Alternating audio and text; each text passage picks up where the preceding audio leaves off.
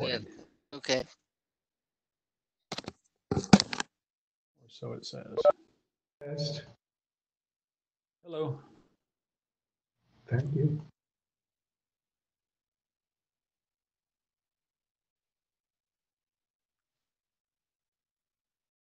Well, that was fun. Let me see if I can pop it back into full mode. Oh, happened? Yeah, I have. I must have jiggled something on my mouse. I've got two mice and You looked at it sideways. I looked at it sideways. Life goes on. You need a cat. Oh, I have four. I have four, including a geriatric cat who's now in a kitty condo in the main area so we can watch him. Have you ever heard of a kitty condo? I'll take a pic. I have a picture of him. I'll send it out. I've got an image in my mind of what I imagine it must be, but no, this is the first I've heard of it. My sister-in-law has a love of cats, and so kitty condo is essentially a three-leveled cage that looks like it's cute, but that way he can be more he can be contained but not feel like he's being contained. His bottom levels is pen, middle levels is food, top levels is bed. It looks like he's in an apartment complex for cats. I just found where to turn off the beep beep, so hopefully it's gone now. Good. Where was it? So in case. It was in the menu bar at the top under participant. Oh, well, that's a good thing. Okay.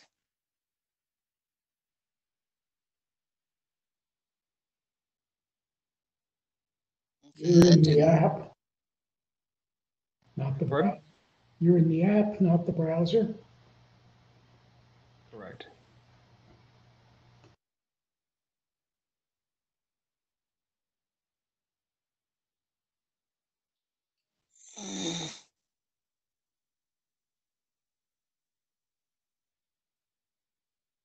You might post the blue sheet link again one more time. Got it. And I've only got a few. And I've got a lot of people on the thing. Are you in the Jabber room? I am. I see one other person right now, which is Robert. Hi, Robert. Hi, Robert.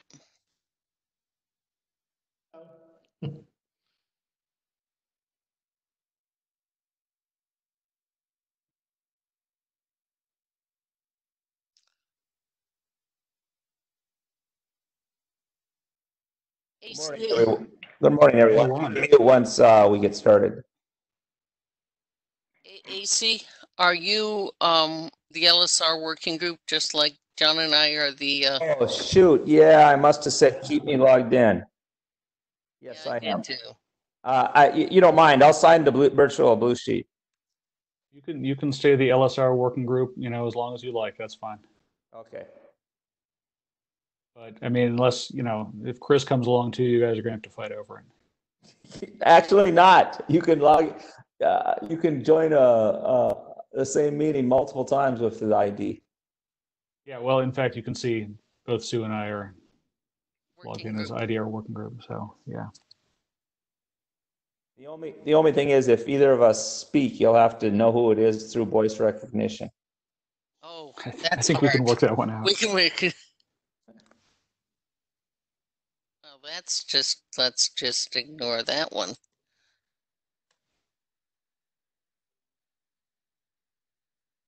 Okay. Thank you, everybody, for signing the blue sheet. Appreciate it.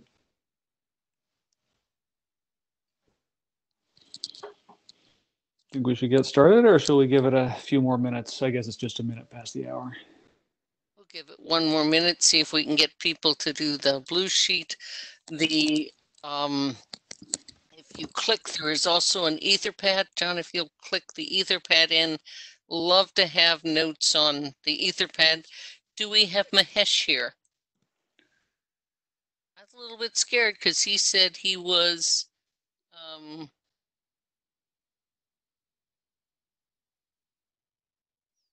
I suppose I should flash the note well. There we go. We had the pretty butterfly and now we have the note well. I am not seeing Mahesh.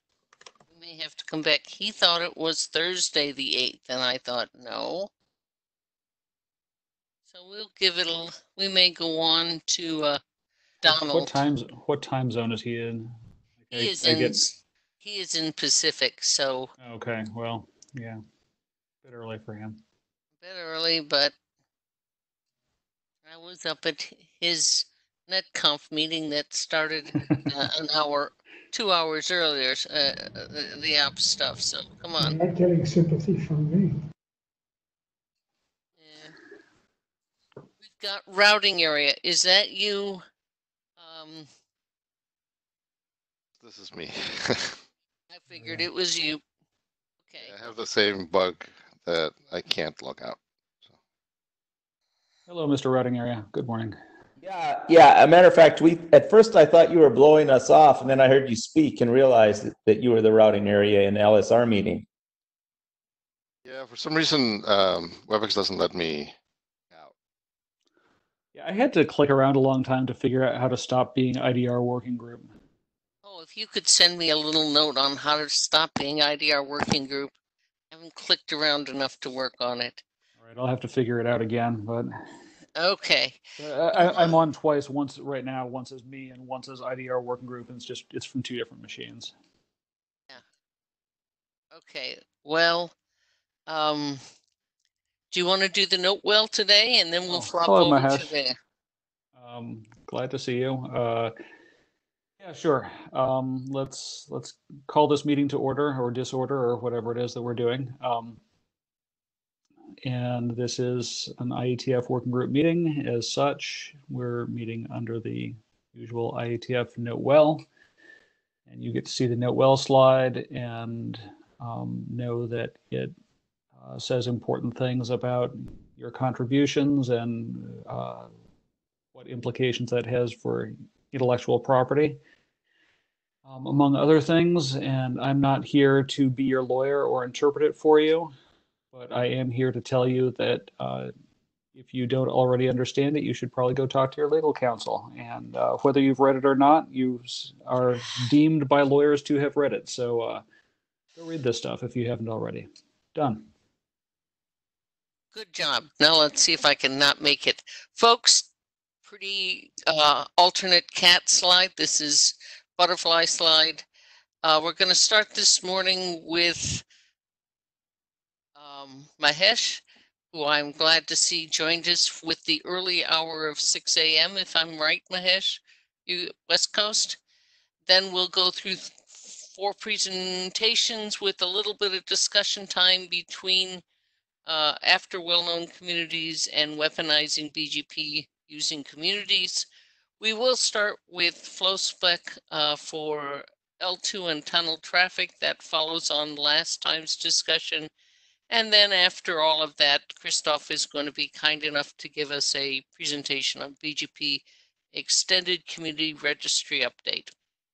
So with that started, we'll pop into Mahesh's presentation. Mahesh, I'm going to run slides, so I'll go on mute and it's all yours. Just tell me when to move it. Can you hear me, guys? You sound great. All right, thanks, John.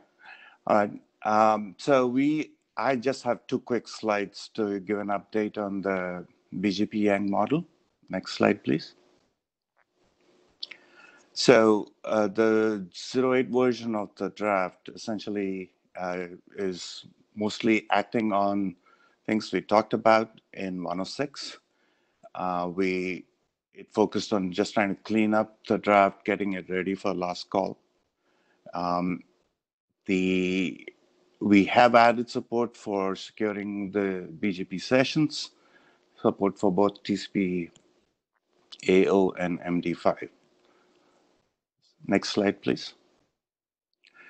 So coming into this meeting, one of the commitments that we had been working on was trying to see if this model, as it is, works great for machines, but we also wanted to make sure that if anyone wanted to use the model for the show commands and some of the more basic show commands, that the model should be able to support that. And what we have found is that we might need to make a few changes, not because we want to support all the commands in this model itself, meaning we are not going to make augmentations and changes. That's for maybe a separate draft, but we want to at least make sure that the model supports commands like show BGP neighbor, show BGP rib. So to be able to do that, we believe we need to make some changes, and those are the changes that we will make before we ask for a last call on the draft. Questions?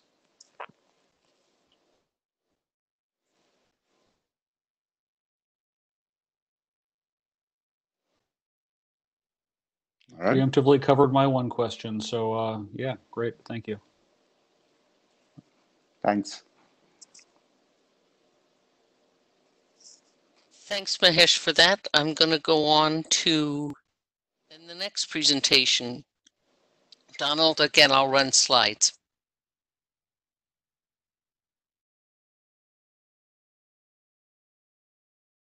Okay, can you hear me? You're coming in loud and clear. Excellent. Okay, so I'm Donald Eastlake with FutureWay, and I'm going to talk about the two drafts for extending flow spec. One to cover L2, including L2 inside a VPN, and the other for tunnel traffic. And there's a substantial number of other authors. I'm sort of being editor and pushing this, but most of a lot of it originated with other people. So we can go on to the next slide. This kind of shows the document dependency structure. So we got base RFC 5575 BIS moving along, which covers IPv4, and the separate IPv6 draft, which is sort of dependent on the basic structure set up in 5575 BIS. So the L2 VPN draft, which covers L2 as well as L2 VPN, the file name is slightly historic. It's kind of in the same place as IPv6. It's a separate kind of flow spec based on 5575 BIS, but there is some interesting difference there. I'll get to in a second. And then the tunnel flow spec kind of needs to do a bunch of things, including possibly headers before and after the tunnel header. So it kind of makes the dependencies or use of all the other drafts. So if we can go on to the next slide, talking about the L2 VPN, as it covers both the non-VPN and VPN cases. So there have been some changes between version 12 and the current version 13. That's one of the important ones is to use a different flow spec registry. Sets up a new flow spec registry for L2 flow spec components, the same way that the IPv6 sets up a different flow spec component registry for the v6 components. And that also solves the problem with non-extensibility with the current flow spec, where it's a problem if you try to define a new additional flow spec components that existing implementations are not aware of. And the only real other change was to add some components that test the bottom 4 bits of the first octet of the MAC address. That's because people may be aware that the bottom 2 bits there have long been the multicast bit and the local bit, where if the local bit is a 1, it means that that MAC address has been assigned by the local network administrator under the control of the local network administrator. That's still sort of the mandatory definition of MAC address, but IEEE 802.1 is set up a thing called the Structured Local Address Plan, or SLAP. So SLAP defines 2 more bits above that. So if the local bit is a 1, actually that space is optionally, they say, divided into 4 quadrants. And one of them is kind of like the old local. One is for the different purposes. One in particular is what's interesting is one which is for MAC addresses that have been locally allocated by some protocol. So there are in fact drafts in the IETF DHC working group to allocate local MAC addresses. And there's also an 802.1 CQ effort in IEEE 802.1 to do that. So you might want to just test whether a MAC address was in one of those quadrants or something like that. Also partly because it's been changed to have this separate flow spec for the L2 stuff, you might easily want to test something about the L2 header and also and that with some test on a following L3 header. You want to test that it's has some particular IP characteristic and also has a particular VLAN, for example. So there's as part of the use of separate components for L2, there's also a means to have a different L3 flow spec. Next slide, please. So this is, of course, this is sort of shows the structure. There'd be a AFI, SAFI in front of this, and then towards the end of this presentation, I have a table sort of talking about all the different AFIs and SAFIs. You have this overall length, and then you'd be using a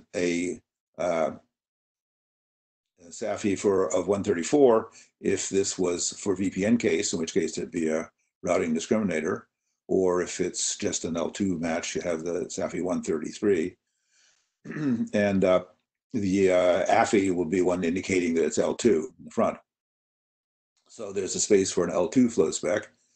Current draft permits that to be null, which means you're not testing the L2 flow spec at all. Exactly why you're using this flow spec designed for L2 if you're not testing L2, who knows, but maybe it was auto-generated or something. At least it allows that to be legal, which seems to be in the spirit of how flow spec is handled.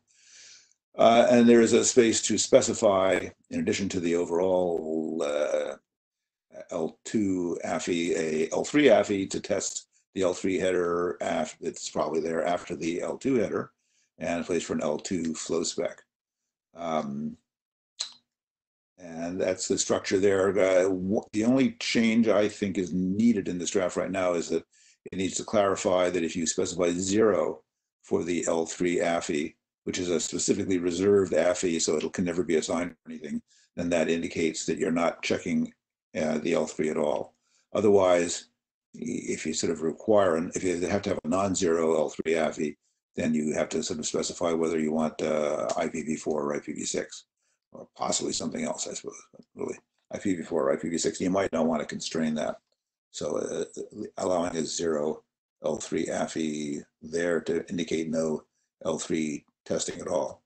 It needs to be tweaked in the draft, but it's a pretty small change. Next slide. Yep. So the tunnel flow spec, which for historic reasons is called NVO3, but actually covers a wide variety of tunnel types. There's a listing here on the slide. So if people think that some of those shouldn't be covered, or there's something else that should be covered, that's, and the authors are willing to change the draft to make the scope be what the working group would like. There have been some changes from 07 to 08, and somewhat similar spirit to the change in the layer 2 one to avoid problems with the non-extensibility of the existing flow spec, and then sort of line up with the V6 and the L2 flow specs. There's a separate registry now for tunnel header tests that test various fields in a tunnel header flow spec components. And because of that, it's also sort of structured so you can specify whether you want to match on a header in front of the tunnel header or a header after the tunnel header. Of course, some tunnel headers, it's really hard to match on stuff afterwards. Like if it's encrypted or something, you really can't at all. But some cases you can. Some kinds of quote tunneling unquote, like IP and IP, are really very, very straightforward. You might want to test on both IPs, for example. but both of these drafts also have some editorial improvements. At least as editor, I think they're improvements. Next slide. So this is the structure. This is somewhat more complicated. There would be a new SAFI to indicate this. So there's a table at the end, by the way, of AFIs and SAFIs, so I can go over that. Then there's the overall length, and there you specify what tunnel type you're after, and it only matches things that use that tunnel type. And there's space for some flags there. And there's this optional routing discriminator, and the presence of that would be indicated by one of those flag bits. So this is a little different between for the V4 and V6 and L2. There's two different SAFIs, 133 and 134, to indicate whether it's a VPN or not, which is whether there's a routing discriminator. Could do that here, but that would just sort of burn another SAFI, and I'm not sure if it's useful. So it's only specified to be indicated by a flag. I guess the advantage of using a different SAFI is because you can indicate support for AFI-SAFI pairs independently. And whereas there's no facility to indicate support for this flag internally. So that's a question of whether it's worth having another SAFI, so the for either a non-VPN or VPN case of tunneling. Anyway, there's three flow specs in this case, but potentially three rather. There's the tunnel header flow spec, which would always be well, it's logically present. It could be null in some case. We'll see. There's a place for a flow spec for the headers in front of the tunnel header. It might be a L2 header in front of the tunnel header, for example. And depending on the flags, you can optionally specify you also want to match on headers after the tunnel header. So it's more complicated than the other cases, but I don't think excessively so. And it provides the options that you would want to have available. Next slide. This is an example of a very simple case, IP and IP. In this case, the tunnel header is null. There isn't any tunnel header as such between the two IPs if you have IP and IP. And you would have places where you can put matches on the outer IP header. And if you specified L2, you could actually match on the MAC and possibly the tagging there. For example, you could match on VLAN or something, and as well as the outer IP header. And then you can match on the inner IP. So that's a pretty simple case. Those are the optional matching on and actually the IP. These IP matches actually can match on things like they're a little beyond IP, the UDP and TCP and ICMP header.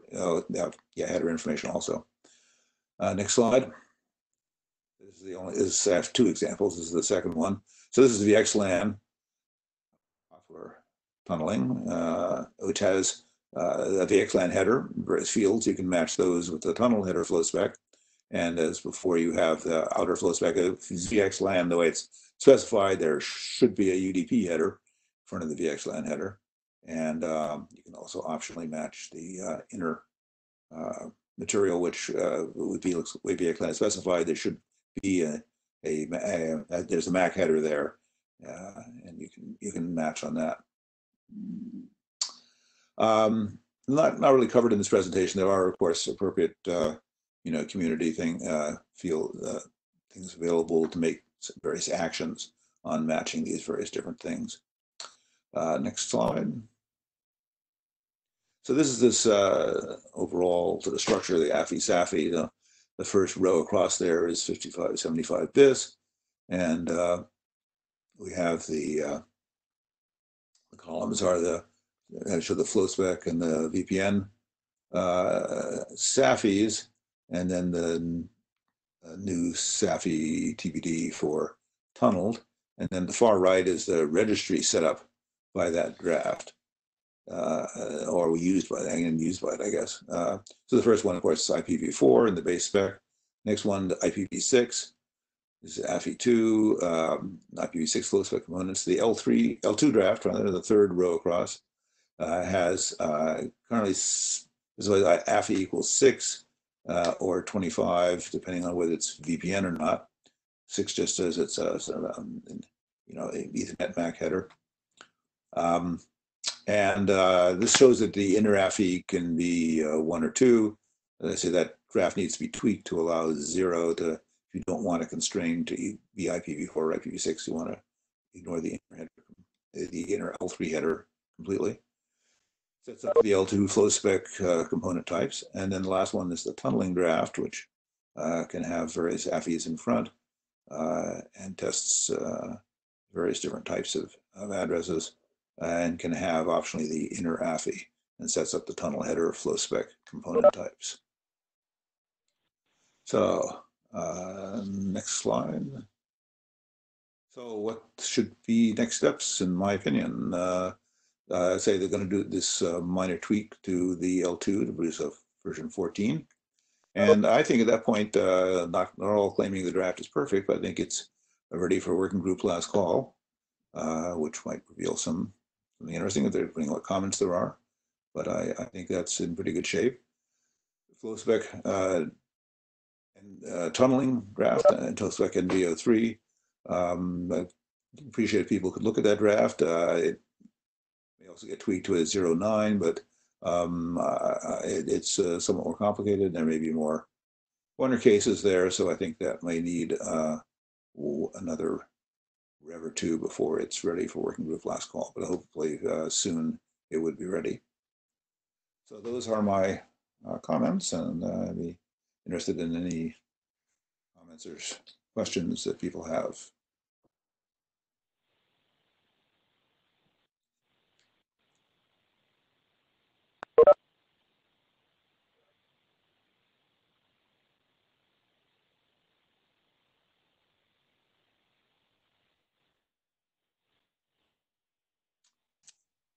Or if they're not. I don't see anybody in the mic queue. I did Okay. see a comment from Jeff Haas saying that as soon as he gets around to it, he plans to review the documents. Okay. I hope a few other people will. Please take note of the fact that we've got a working group last call and a soon working group last call, and it's allowed to provide review before working group last call. It's even encouraged. Absolutely. It would be great. Yeah, and absolutely no. It's I welcome review and comments, and as do the other authors.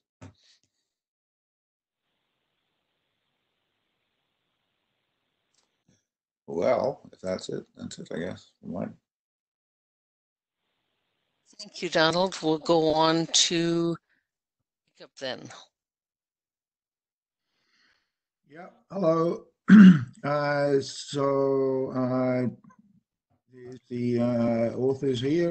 We want to propose a well-known large community. Next slide, please.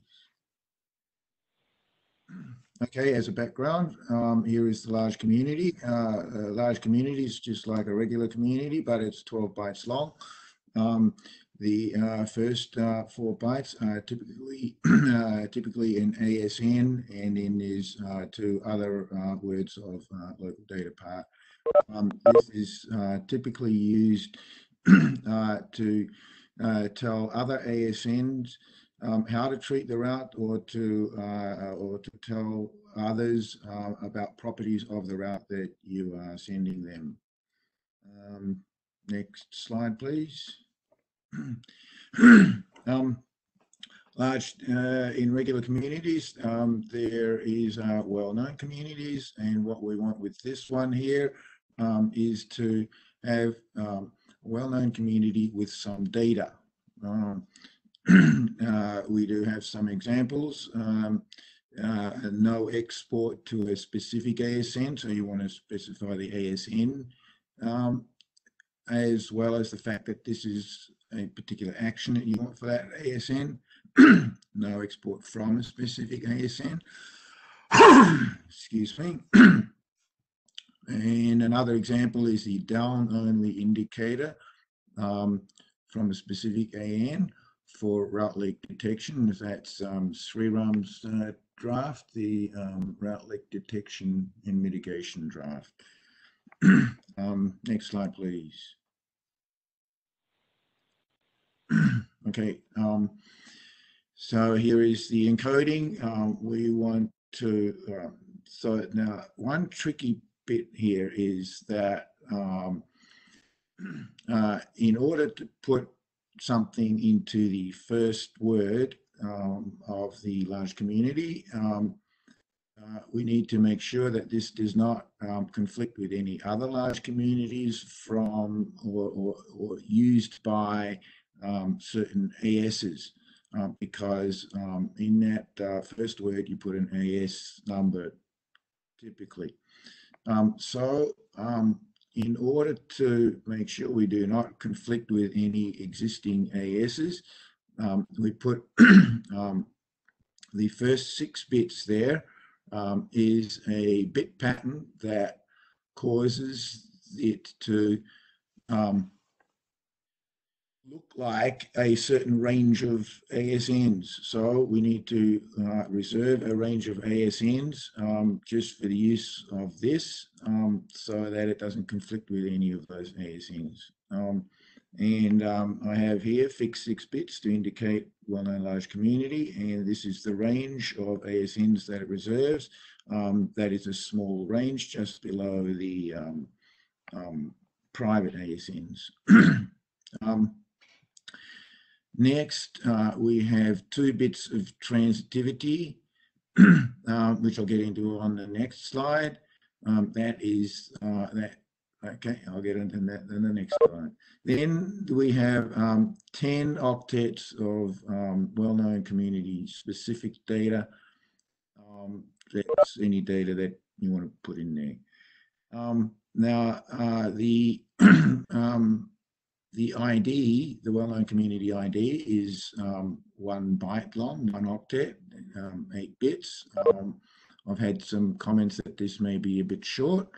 Now, to make it longer, you can have you can use the data 1 field to split it up into more values as a subtype, if you will. Next slide.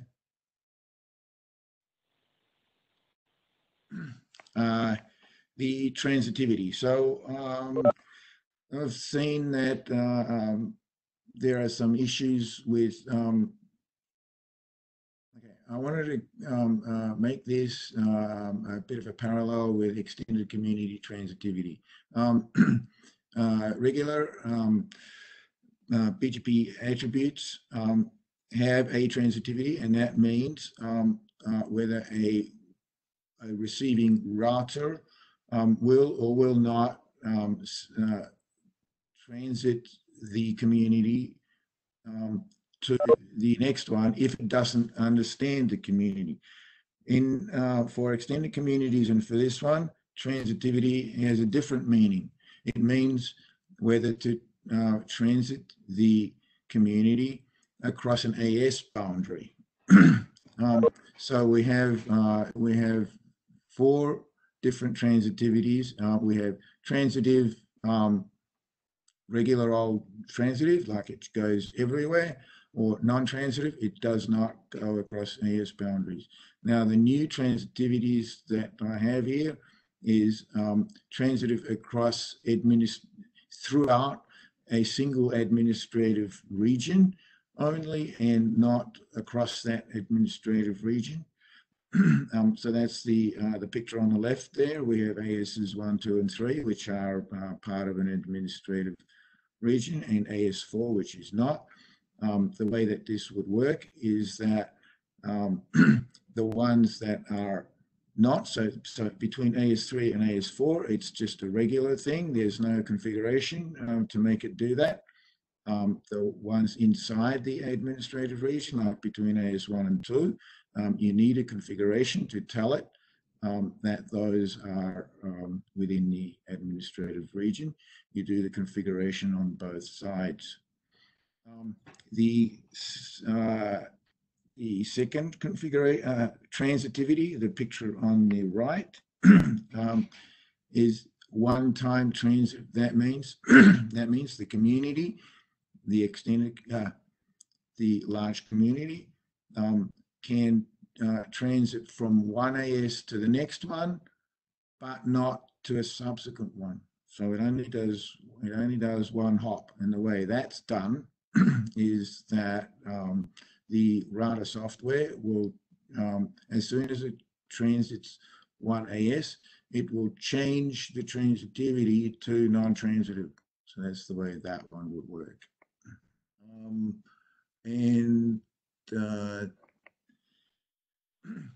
One more comment I wanted to make is that communities. So this, so the community is a transitive path attribute. So as in path attribute transitivity. So anyone that does not understand this scheme here and these transitivities will transit them anyway. So these are, so just like any communities, anyone is free to accept them or reject them, and they typically do that. So this transitivity is, what do you say?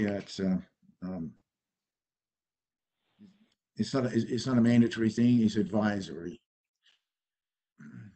and as such, those that do understand it will use it in this way, and those who do not will just reject them as normal. Any questions, or Sriram or John want to say anything?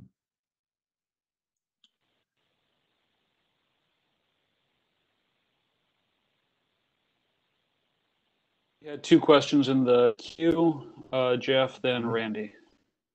Okay. Unless you guys want to hold until after Sriram, it's up to you.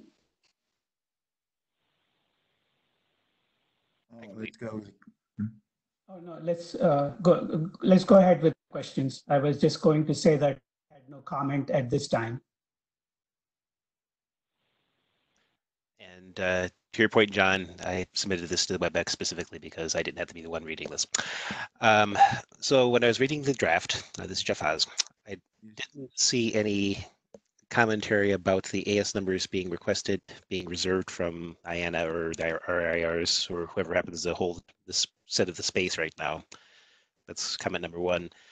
Comment number two, one of the interesting side effects about the way 1997 was put together is it basically used the top AS number that was available at the time and effectively restricted it, because the side effect of the community, using 1997 as an example, of being the all ones, is that that AS number is no longer available to have more generic community done to it. You can't say AS65535:100 and have that mean something generic to that AS number. So the consequences, that AS number fell out of use in pretty much everybody's implementation, sort of restricted magic number. What you're doing is carving out a section of AS numbers sort of in this middle range that's marked by this bit pattern. You've, as a consequence, created a set of AS numbers that now probably should get magic treatment if they are seen routed in the internet. Any commentary on that? Yes. And in the draft, there is an IANA consideration section that requests for that range. Let me see. I may have missed it. Yes, I actually see it's the first paragraph. But the second point. You're correct. The IANA consideration section, I did not update that properly. Wait. No, I'm looking at the wrong graph. It's the very first paragraph. I just missed it because I was not awake enough. No, yeah, it is there.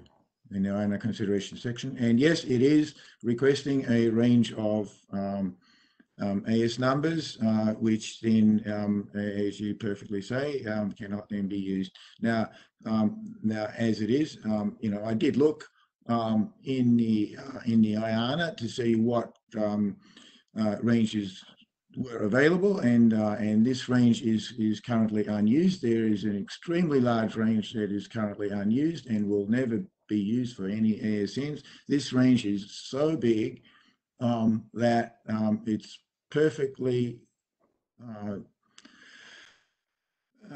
reasonable to carve out such ranges. So this carves out a range of 1/64th of the available space, which is more than enough for anything. Right. So you've answered my question about the reservation, and your response to my comment about these AS numbers are effectively now magic in global routing. Yes. We'll never need more than 640K anyway. Yeah, 67 million. It's 1/64th of the space. I'm not arguing that. I'm just saying you've now made them special.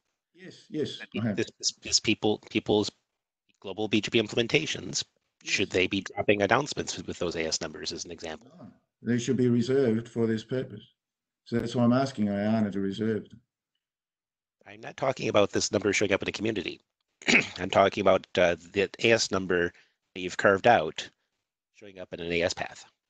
Yes. What does the yes mean? It means this becomes a magic number.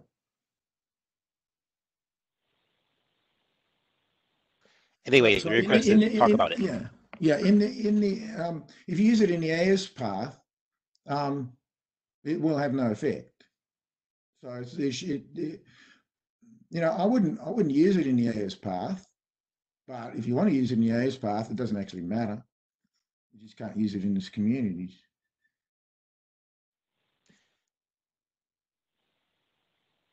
Asking somebody else, John, was my point and the intent clear to you? Yeah, I get it. Can I jump in? This is Sriram. Relevant to this part of the conversation, then please go ahead. Yes.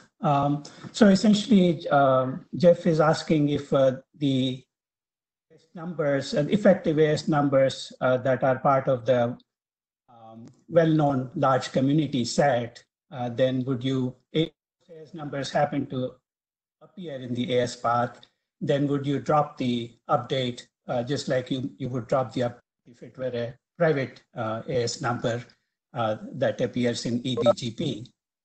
I think the answer to that question should be yes. I think Jacob was trying to say yes to that. But is that all that you wanted to ask, Jeff, that whether the answer is yes or no? I think the answer is yes. I think it's stronger than private AS numbers. This is something that BGP implementation should do automatically rather than require special configuration for. Okay, then if that's what you think, then yeah, we could do that. There should be no problem to do. That ends my question.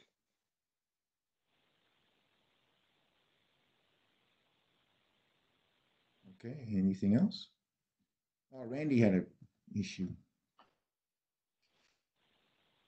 Just two things. One is to the previous point, dropping private AS is under operator control. It's not automatic. Number two is on the slide we're facing. Did I understand you correctly that in the right-hand diagram that the propagation from AS2 to AS3 is prevented by the router and not by operator control? Right. That's new and different. Is this an attribute or is this a community? It's a community.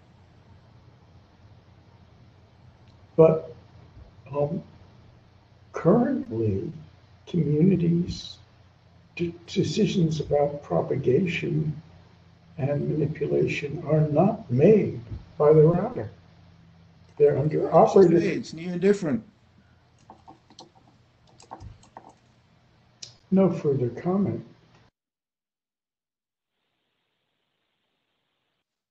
Okay, do you want to respond to that, or shall we take Rudiger's question now? I think I did respond to that.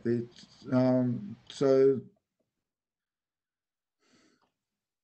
yeah, the router changes the transitivity from this one time when it goes across the AS boundary for the first time. It changes it so that it won't go across the next one. We're well in confidence. Huh? We'll deal with it on the list.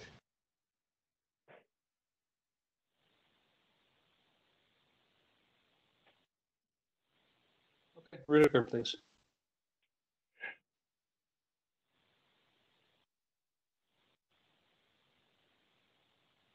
Rudiger, you are muted, it looks like. Okay. We hear you. Okay, so no, I'm not. Can you hear you, Rudiger? Yet? You? Yes, we hear you. Okay. We can hear you, but you're very choppy. Ooh, too bad. Yes, the turning a range of AS numbers into magic numbers that actually are supposed to have semantics for the redistribution is something that needs a lot of scrutiny. I would not think that actually something specific is needed for suppressing AS paths with the magic numbers, because, well, everybody could be already filtering AS paths with strange AS numbers and probably should be doing so. The semantics of the magic numbers, following on Randy's remarks, actually seem to be very tricky, because you are talking about not only the single hop thing, you are also, and that's much more fragile, talking about the administrative domain thing, which obviously would require some concept of administrative domain being configured somewhere.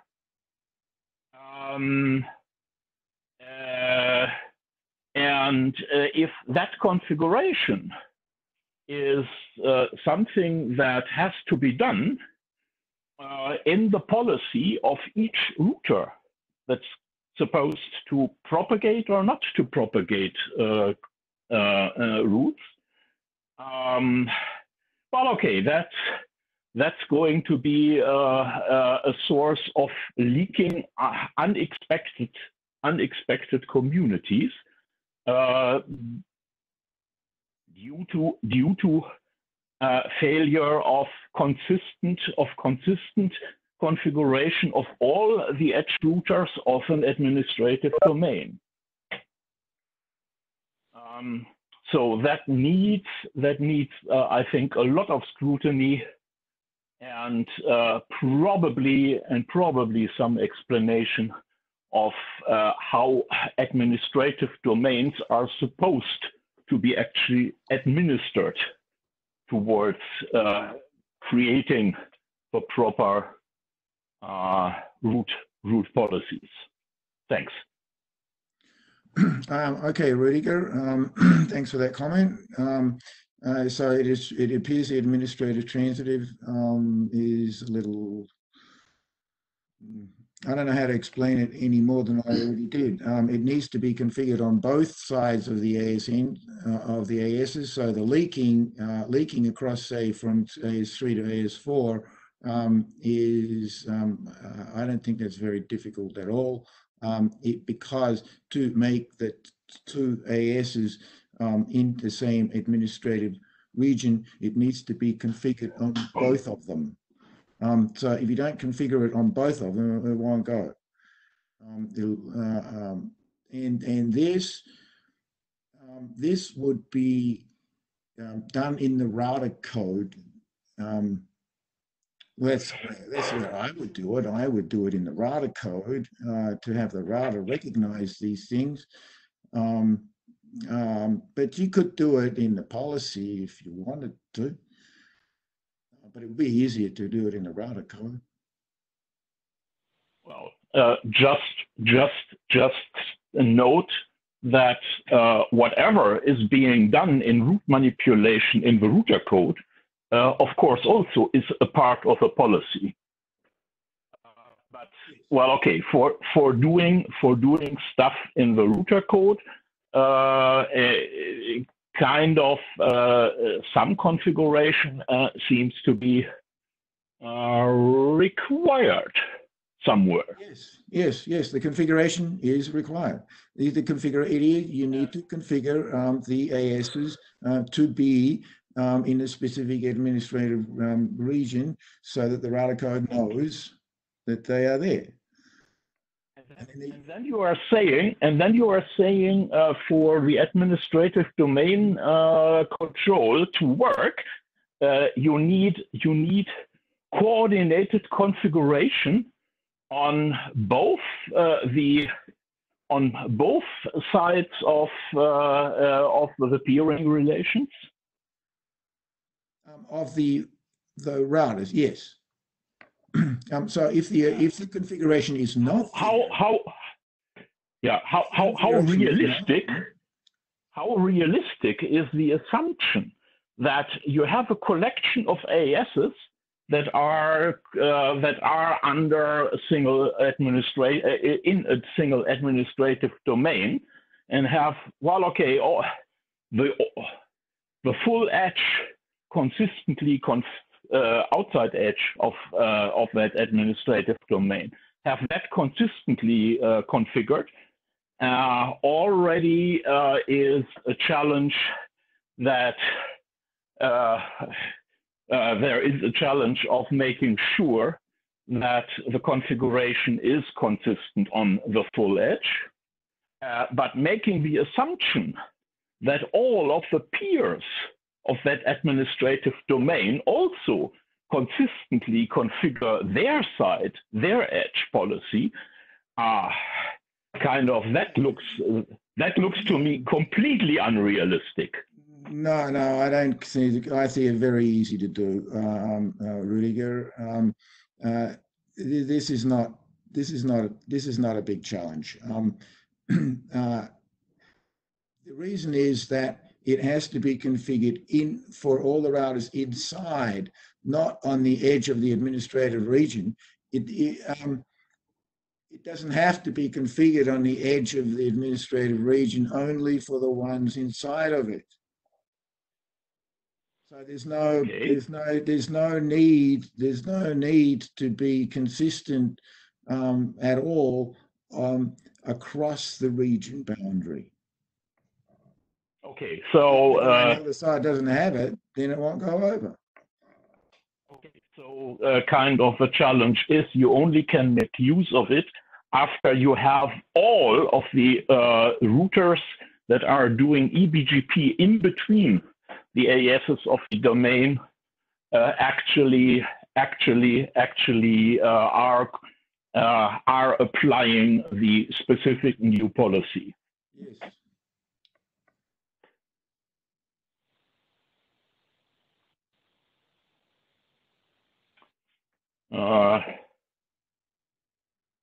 Okay, that's challenging, and for that to work, I certainly wouldn't wait for having all of my vendors delivering the implementation in router code. If I had any vendors anymore. Yeah, that's fine. Okay.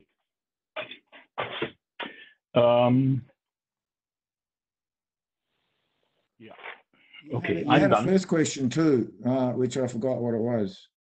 Well, okay, I just commented that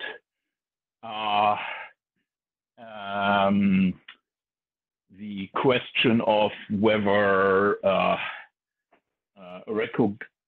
well, okay, for implementing the magic semantic of the used range with regards to transitivity, quite obviously is something that probably could want support from specific router functions to identify the magic number range. For the question of how to deal with AS path attributes that include the magic numbers, my comment was, well, okay, I don't think we need to deal with that, because in the long run, I would expect that serious networks will actually filter out recognized bad AS numbers showing up in the AS paths. For example, also to avoid potentially interesting effects of people using strange ROAs for Martian AS numbers. So the IANA website does have the ranges of ASs that are to be allocated, that are ready to be used for anybody who wants to get a new ASN. Those ranges are there, and then there's the unused ranges, and so I've picked an unused range that is not there to be allocated for people that want an ASN number. So and there is the NRO delegated extended registry that actually also can be used to identify the AS numbers that have been delegated by IANA to the rears, but are marked as not yet to be, or not anymore being used for anything by the RIRs. And actually, I presented a little bit of statistics about that at one of the previous IDR CIDR ops sessions.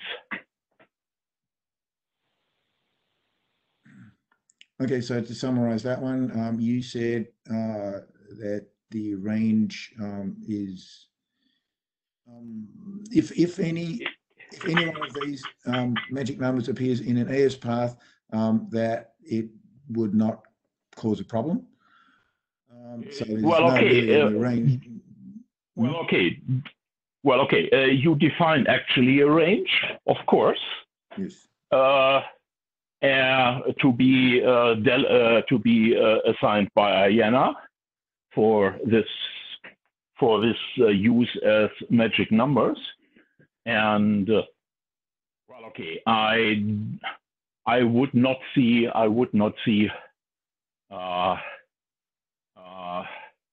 for AS path filtering a need for specific support in router code to identify this range. But kind of, I think I think that's second order interest. The interesting thing is the loading of magic numbers with semantics. And that's what I'm asking. Yeah. I think it's useful. I think it's useful to do that. Okay. It kind of, I guess there will be a little bit more extended discussion on that. Fine. But okay, I'm done for now. For now. Thanks, Rudy. So I'm going to relay a message for Jay Borkenhagen, who's having problems with his mic. He says, friendly reminder from RFC 8642. 5, note for those writing RFCs for new community-like attributes. When establishing new attributes similar to those in RFC 1997, large communities, wide communities, etc., RFC authors should state explicitly how the new attribute is to be handled. And then in parentheses, handled means manipulated by policy. End of comment. I'm sorry, what was the RFC number? 8642. 8642.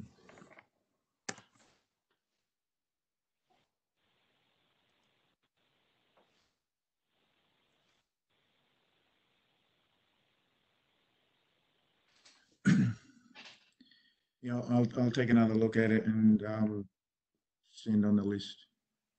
Okay, thank you. So I think next in queue is, wait a minute, Yunnan. Please go ahead. Hi, Jacob. Hi, everyone else. Am I heard? Yes, hi, Yunnan. Great. I just have a small suggestion, not specifically to this draft, but to the large community RFC, which is I think 8092. So should some specifications regarding the handling of reserved ASN be specified, added to the RFC? I mean, not only regarding the well-known large community using, a part of the reserved numbers, but possibly some other future usage. And also, it probably should cover the question that Jeff previously raised, that if we have the reserved ASN carried in the AS pass, should something like that be specified?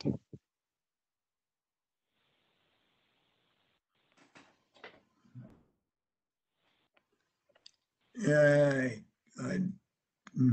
sorry, I don't understand what you wanted to I mean, have it's already not been like covered. a suggestion specifically towards your draft, but I think maybe some updates to RFC 8092 should include some, statement regarding the handling of reserved ASNs, right? The philosophy behind creating and using the large communities actually was to use the 96 bits that we have in the large communities is free of semantics for everybody. And Jacob's suggestion of creating number ranges with magic number ranges with semantics is kind of a fundamental change of what the large community definition is right now. I mean, if we're going to use this special range of ASN, we should at least specify them in the RFC, right? If we're not, then that's never mind. Yes, I have asked for a range in the draft to be reserved for this purpose.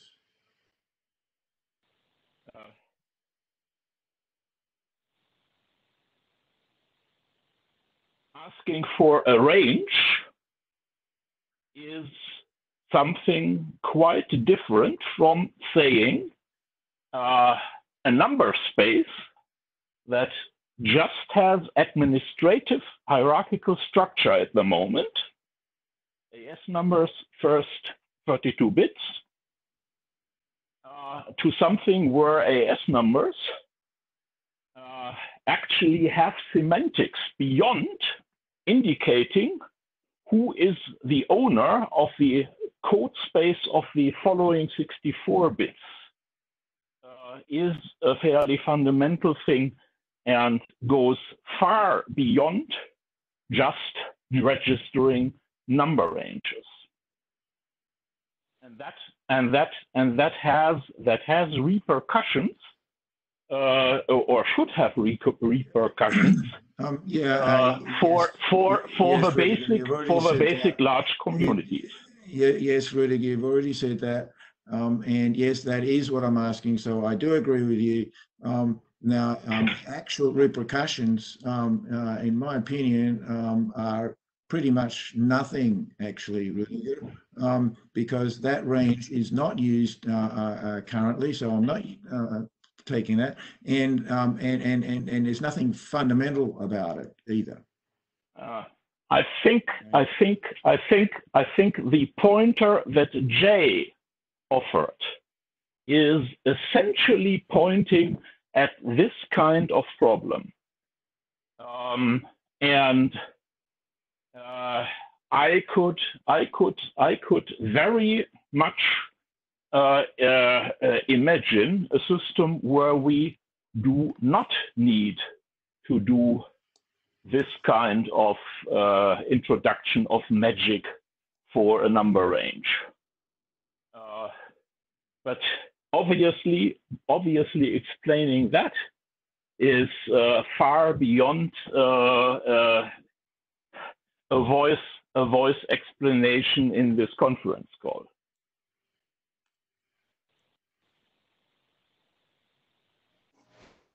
I think we could further this on the list. Okay.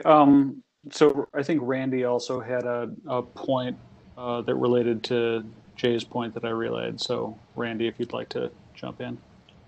Jay is saying that you need to specify what must be provided to the operator for configuration options. But in general, this proposal needs to, you have to say what the operator controls, what the router does by vendor hard code, if you have magic numbers and those magic numbers look like AS numbers, what happens in the AS path, what happens in allocation, so on and so forth. And that stuff has to be really clear and really enumerated and has to work together and has to be each together and each individually has to be understood in incremental deployment. And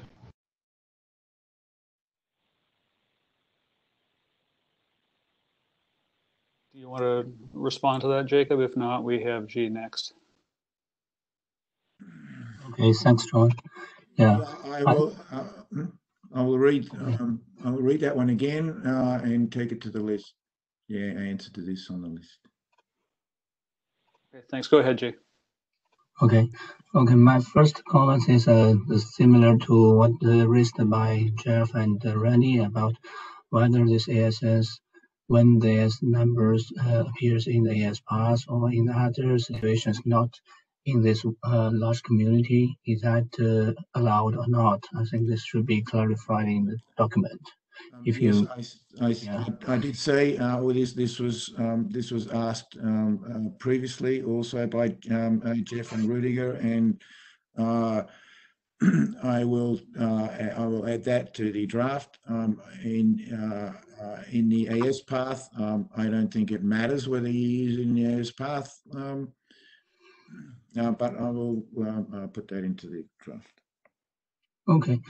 The second comment is basically I agree with what Rudiger mentioned. I think this is maybe some bigger change than just reserving some range of the numbers, because the new encoding looks more similar to the like a structure format like extended community rather than the existing large community. So maybe well, I if you think would you like are to bring, introducing some this kind of change.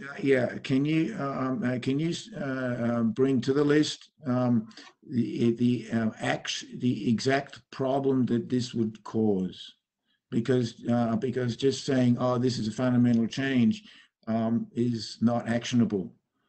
You need to bring an actual problem that this is going to cause, and then we can fix it. Okay, we can have further discussion on the list. Yes. And another one, maybe more generic comment is whether maybe we should revisit the design methodology of the existing communities, like a traditional community, extended community, a wider community, and a large community, to compare what are the pros and cons of each mechanism. So when we extend this one or another one, we can make it both extensible and also its behavior clear, not only for the length extension, but also the transitivity. Yeah, sorry. Or the structure. Yeah, I think this can be considered altogether in the design or in the extensions.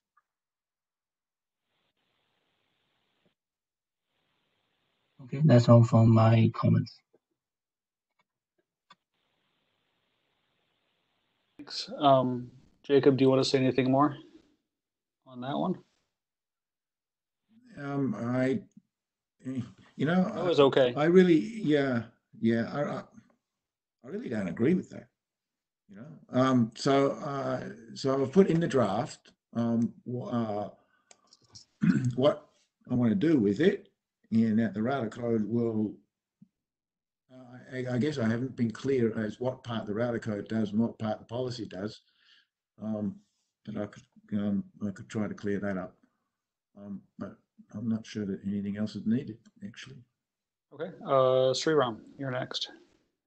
Okay. So, this is Sriram. I have a little higher level question, actually, for the chairs, John and Sue. There has been, like, we've been talking about making an IANA request for a registry for large community for some time, and there was discussion that a draft would be generated to make that request and make that happen, because currently there is no large community registry. So it's like, would that still, I was thinking maybe this draft can be fast-tracked, but maybe that's not the case. Perhaps, would you say that we still need a separate draft to IANA to make that request for the large community registry? Yes. So I was actually planning to speak to that a little later in the sequence here, but no, let me take it now. So if I don't clearly remember that previous discussion, but I assume that part of our problem with creating a registry is that until you have a space to register under, in other words, the concept of a well-known community, there ain't nothing to register. So we need to have this concept of well-known communities. So in that way, I think that's directly related to this draft. The problem I'm seeing is right now is all of the discussion so far has been related to sort of the additional bells and whistles with regard to transitivity. So just in listening to the conversation so far, my feeling would be, unless there's some fundamental reason that the transitivity all has to get, has to be in here as baked in with the concept of a well-known large community. Take the controversial part out, or equivalently create another draft that encapsulates the non-controversial stuff, move that forward promptly, and then argue about the controversial stuff for as long as you want. I agree that it would be valuable to have a registry, but right now, listening to this conversation, I don't see much hope for moving it forward quickly. So I reserve the right to change my mind since I came up with all of that on the fly. So I see a bunch of people wanting to join on this topic. Jeff, you're next. All right, this is Jeff. To Sriram's point about his specific application and his concern that he's sort of stuck until this has been answered, one possibility is to consider encodings that use a single registered AS number for the application, as long as things can be done in there. If that's the case, then all that's really needed for that application, somewhat similar to how the AS4 path stuff ended up working, is to reserve an AS number, a single AS number, from one of the registries to do that. So you don't necessarily need to gate things on some more generalized feature for one specific application. You can simply carve out a specific AS number. Where this runs into a little bit of headache is a same set of headache that the 4-byte AS number stuff did for the magic number AS1234. You now have routers that need to do something special with the new magic numbers. And that's sort of the general complaint about any proposal that's leveraging these namespaces that are already set up for AS numbers. You're carving out something that's a piece of signaling information. Jacob's point and others' point about this being a very large namespace means that's not as tragic as it otherwise could be. So it does cause you to have to worry about things like, do you filter these AS numbers, etc. But it does mean that you can move forward without necessarily a more general solution. John, can I jump in just for a few seconds? Are you responding to Jeff? Yeah. Go ahead. Can I get a quick Sriram? Go ahead, Sue. Go ahead, Sue. Original discussions had been to select one, or if you needed, one or two numbers for the registry for communities that would be allocated to you. I don't think we went into a discussion, which is the simple solution Jeff just mentioned, and to have a registry so that you could at least register that. I did not think we went to the second step of having structure. So I think we have maybe to help your stuff go forward, I will echo Jeff's and echo that was the original intent for the registry draft, was to get a couple numbers, and the suggestion was either your draft can allocate one or more, and we'd work with Ayanna to try to move that forward, and leave the bigger question to longer discussions, because as Rudiger said, there's a lot of operator input you need on anything further than just allocating specific numbers. Yeah, that's perfect, Sue. I fully agree with that. So thanks to Jeff and you for those suggestions. One quick question I have is large community considered to be transitive by the current definition? Because we need, in route leaks, we need it to be transitive. It's a transitive path attribute. Okay. So then it will work. We can go with Jeff and Sue's suggestion. Yeah, that sounds right. Rudiger is next.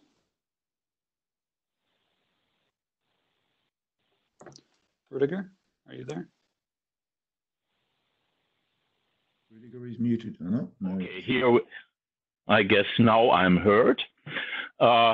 Yes, I very much agree with Sue's point.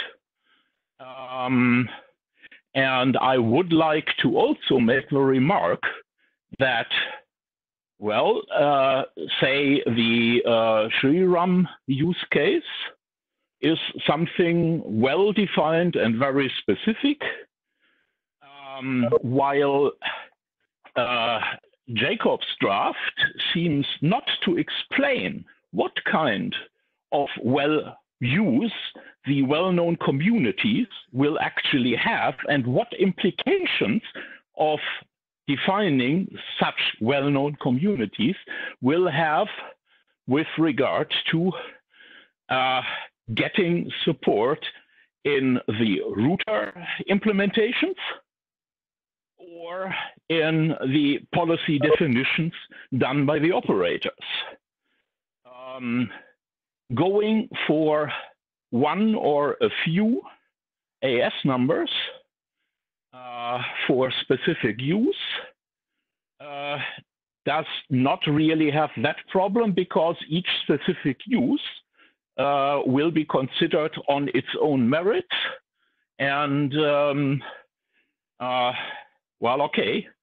I think we have one or two cases where such use is merited. So thanks. Okay, this is a framework here. What I'm proposing is a framework in which to put these specific uses. So yeah. So, what? You would need to add to the framework for being useful also the semantic boundaries of the use cases. What does that mean? That would mean, like the original well-known communities said, every router who sees a well-known community has to act in a certain way. At the Dublin, or rather Irish countryside IETF, IDR figured out that, well, okay, adding well-known communities this way is something that was impossible at that point in time, and certainly that status hasn't changed. Over the past decade, a couple of additional well-known communities have been defined, but obviously not with the semantics of every router who sees these communities has to actually act on them. At least the definition whether the allowed semantics of use of Jacob's large communities, whether it is supposed to be the old-time well-known community or the more recently used one, or something else, quite certainly would need to be explained. So I'm doing something equivalent to, if you want to make a parallel to the irregular communities, I am reserving like the 65535 number, but this actually being a range to carve out the 65535, the equivalent of the 65535, in which you can then specify new well-known communities that have a specific behavior. But this one is not proposing any specific well-known large communities. It is a framework within which you can then specify. Yeah, kind of following your proposal, you would actually need to make that explicit and probably work out the consequences of the point that Jay was bringing in. But I think I am done for now again. For each new one, so an example would be the black hole community that was recently added as a well-known community. What to do with that? So what do we do with the black hole community that still has to be treated in the policy? The RADA doesn't actually do anything with the black hole community. It has to be recognized and it has to be programmed in the policy, not in the RADA code in that particular case. So I'm not asking. So in my draft, I'm not asking for any specific well-known large communities. I'm asking for to reserve a set of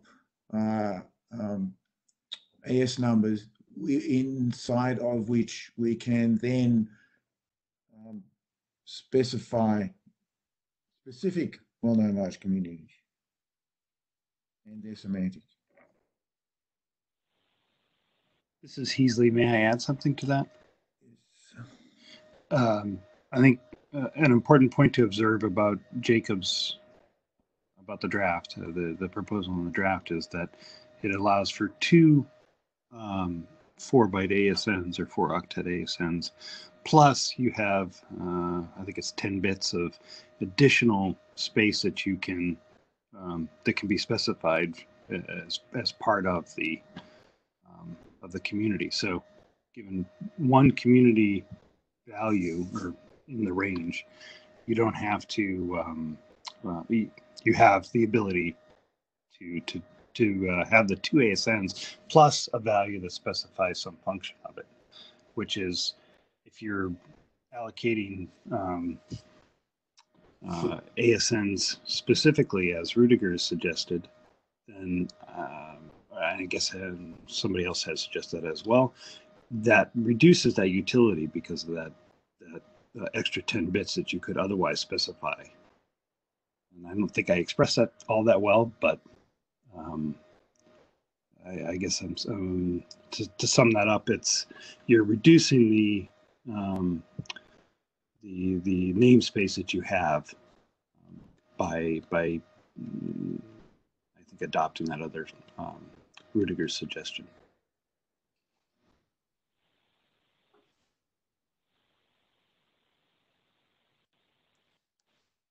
Okay, so I'm going to cut the line now after me because I've been standing up for a long time in the line. So now putting on my individual contributor hat, I guess a few of my questions were sort of nitpicky encoding things, and I'm just going to skip over that in the interest of time. I have sort of two higher level things. One is, so as I remember, in the original discussion that led us to large communities to begin with, there was a really strong feeling on the part of the authors that large communities should not have any kind of fancy embedded semantics. And I was sort of expecting to see the, a slide, on, why we felt that and what changed. And I didn't. So as one of the advocates for keep it simple, Jacob, I wonder if you would be willing to tell us what changed.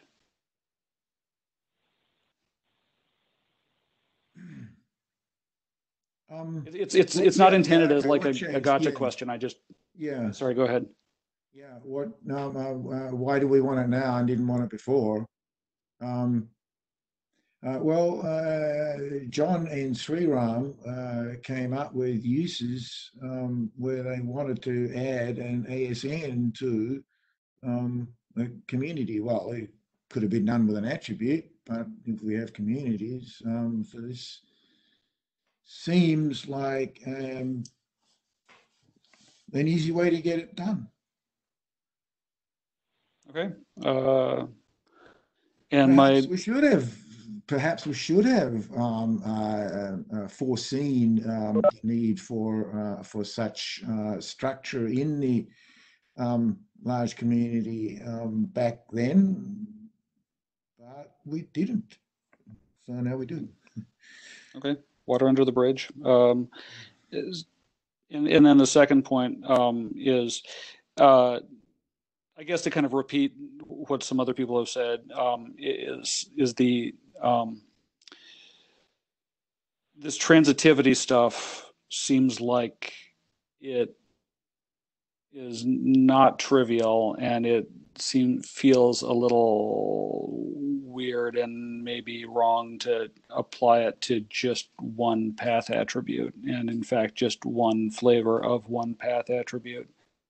I know we've, there's always this risk in IDR of saying, hey, let's take this thing and generalize it, and then you never get it done. But gosh, this really feels to me like something that ought to be taken and generalized before we just put a special case of transitivity control into one flavor of one path attribute. Okay, if I could say a few words on that. I know that there was a draft some time back. I think Keir was on it to have all subsequent BGP path attributes have extra transitivity in it, and that didn't seem to succeed. So I thought I would try it in a more restricted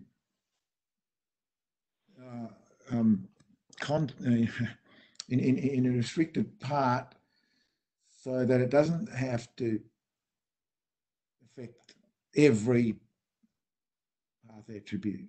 So I was taking it the other way here. And to selecting these particular transitivities, I do remember that the DMZ link bandwidth one was non-transitive, whereas that didn't make sense.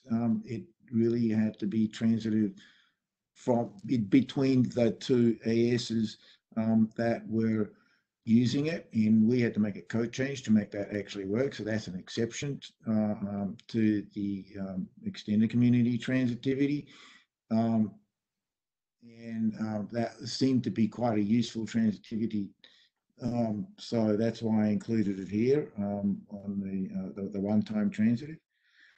In the administration transitive, the reason I put that one in was because there are there's quite a few operators that have multiple ASs, and yeah, I remember there was one that wanted to put the local preference across between ASs, and several other attributes they wanted to put across ASs because they all had different ASs, but one operator had multiple ASs and they wanted to put lots of things over them, and so so that's why I thought that one was a particularly useful transitivity to have. Now, Keir's draft back then had no, I don't quite remember all of it, but it had something to do with confederations as well. Right. Okay. So sticking my chair hat back on, co-chair hat back on, I think that we're out of time here. So the thing I can predict is a active discussion on the list. There was a bunch of stuff in the Jabber room too that I thought I was going to relay to the mic, and we're just out of time. So I would suggest going back and reviewing that too later. Okay, thank you. And let's have our next person.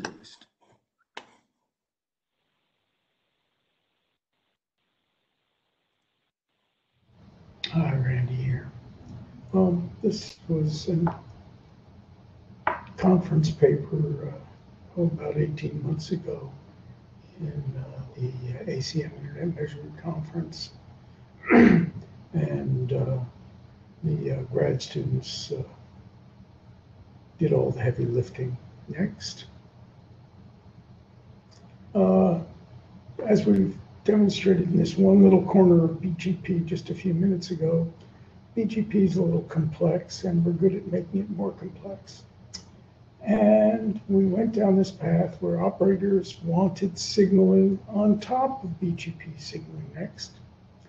And we added BGP communities, and we know what they are, so we'll skip this slide next. And the syntax is theoretically an AS number followed by some arbitrary number next. But AS number might really be anything next. And the following number, right, may really mean anything next. So what we have is completely undefined semantics. We have a syntax, but there are no formal semantics, just convention and common practice, plus a lot of uncommon practice. You'll excuse, I came into this internet as a compiler writer, and so to me, it's like we're putting semantics in the common statements, right? That just doesn't cut it. So what flavors of communities do we find? There are three basic flavors. Active ones, requesting path prepending, modifying local preferences, remote triggered blackholing, selective announcing. They're passive ones like location tagging, RTT tagging, et cetera, putting information on a prefix. And then anything 1,000 kiddies have invented. Next. It's just some figures to give you some idea of the growth of communities over the last 8-9 years. Next. So then there's the question of propagation. Are communities transitive? By the very nature they are. This is a silly example. Next. 97 says they're transitive optional. 7454 says advises that you insert policy to scrub your own and forward foreign communities received from input to output. So many people do not expect them to propagate that widely. I didn't expect them to propagate that widely. Next. Only 14% of transit ASs propagate community. This is measured, by the way. 2.2 thousand of about 15,500. Next. Surprise.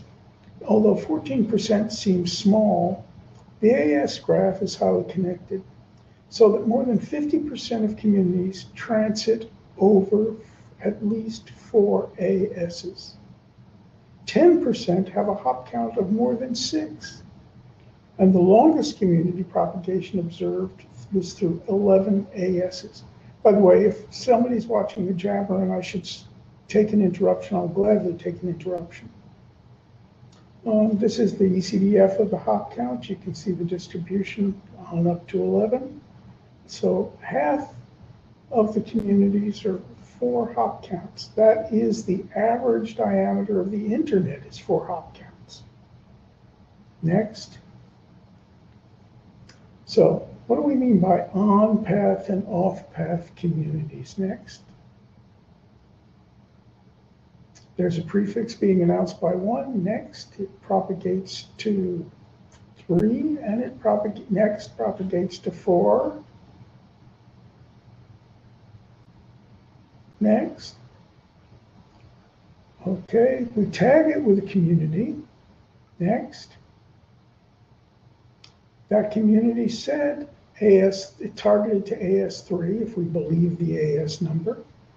So it's propagated to 3. That is, AS2 and AS3 are on the path that the community appears to be designed for. And again, the word appears because who knows what the semantics of AS are. Next, it is also propagated to 4. Next, 4 is off path. Okay, the community, if you believe the AS number, didn't say go to 4. Next. It's okay, Sue. Here's the distribution of on-path and off-path communities measured live. And those are community numbers in each bar. And just remember the community 666 and that there's a lot of it off-path. Next. And we have no idea what all these communities mean. Next. So the internet is an experimental hack that kind of got out of the cage. Next. So let's break things. Next. So there's a method to our madness, and we're not trying to do real damage. So all the active experiments that I'm going to now go into were actually first tested in the lab. The impacts were estimated. They were validated on the real live internet with operators' consent, i.e. we did real hijacks and stuff like that with the operators' consent, and thank you, a number of operators. Next, real-time black holing, one of the very few well-known defined communities, which people just in the last presentation were advocating. Next, what a real-time black hole community is the target AS plus the number 666 attached to a prefix. Next. And what this was meant for is DDoS defense. Signaling the traffics to a prefix should be dropped. Next. So there's a DDoS attack on poor AS1's server 1.2.3.4. So that's fine, Sue, go for it. So AS1 sends to AS2, hey, that 1.2.3.4, please drop traffic to it. So if AS1 tags it with, hey, I'm talking to AS2, please, and 666, this prefix. Next.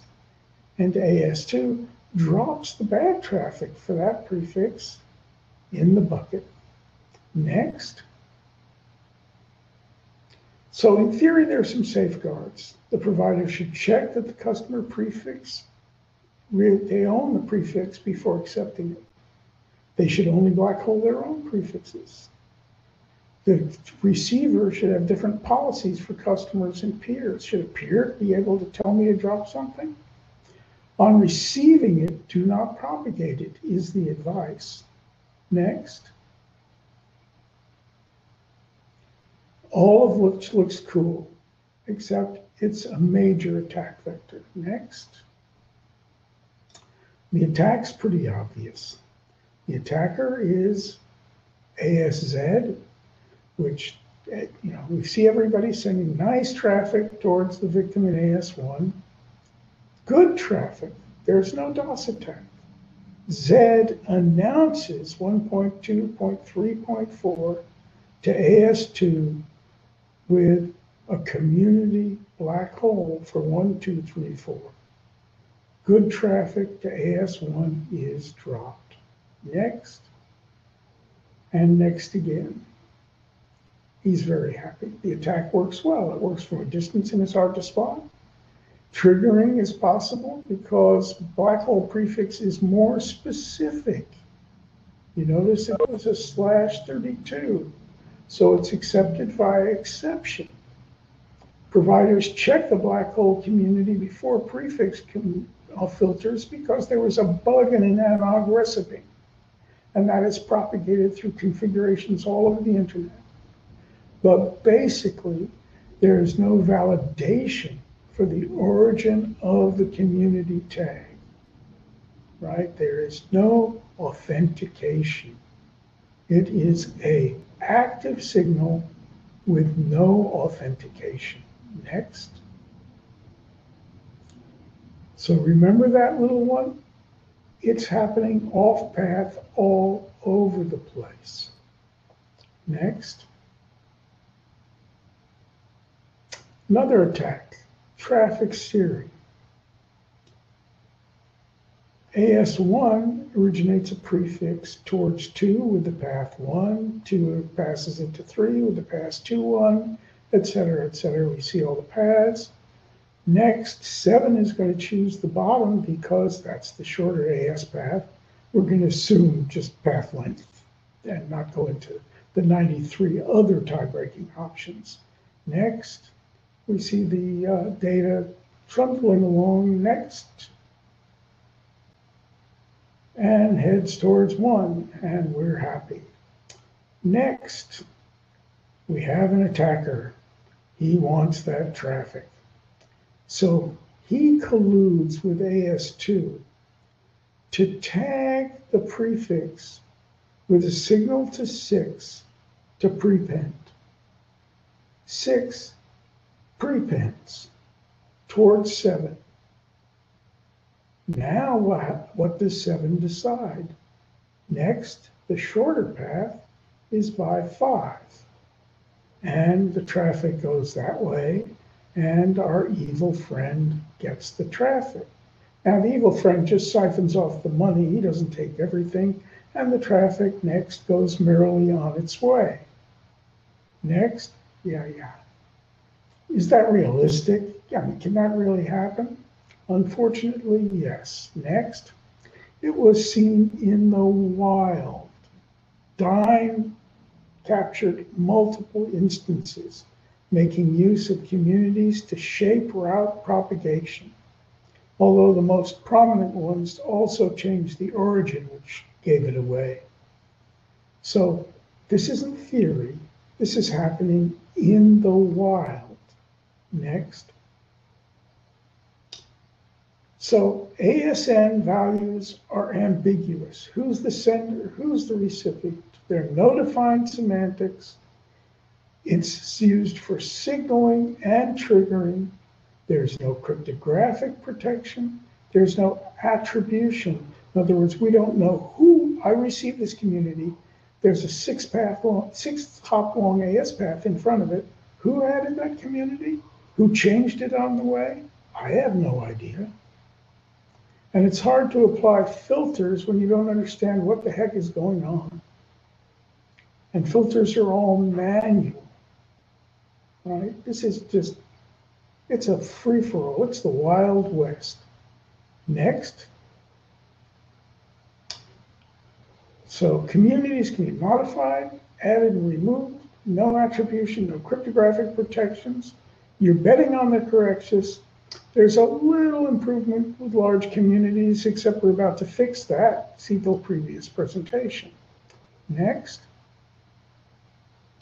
Don't propagate. So what we should do for the moment, given the mess we're in, don't propagate without thinking very deeply.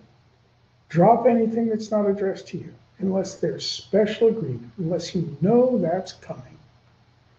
Drop everything on output except signals from you to the direct peer by agreement.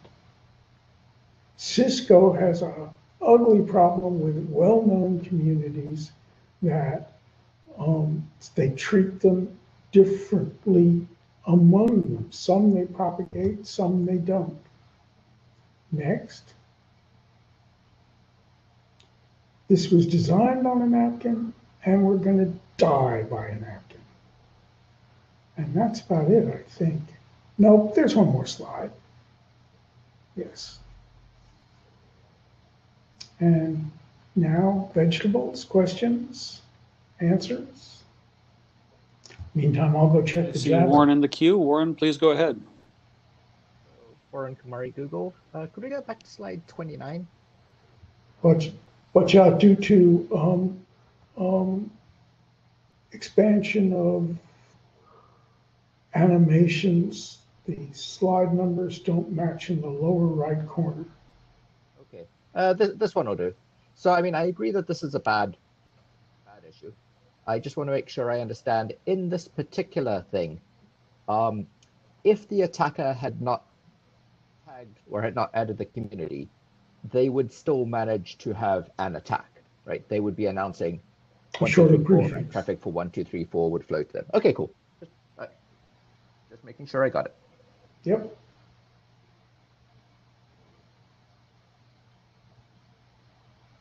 Any other questions, comments? I'll relay one from the Peanut Gallery, which from Tony P.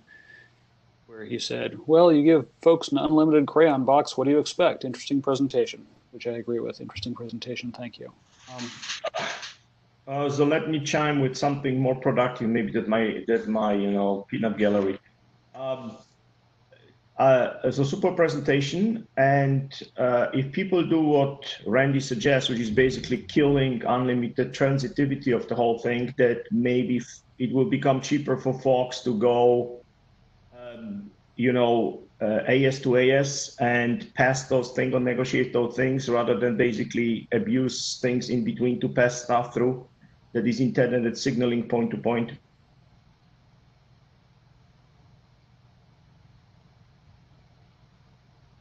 Yes, shutting down a lot of the transitivity will help, but basically I don't think it can be fixed because there's no authentication, there's no attribution,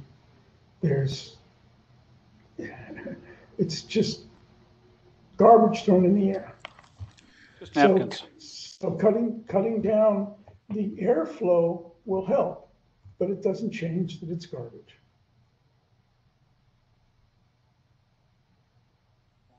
We have two other people in the queue. We have Rudiger, and then we have Jeff. Rudiger, please go ahead. Thank you. And then we have Warren. Okay.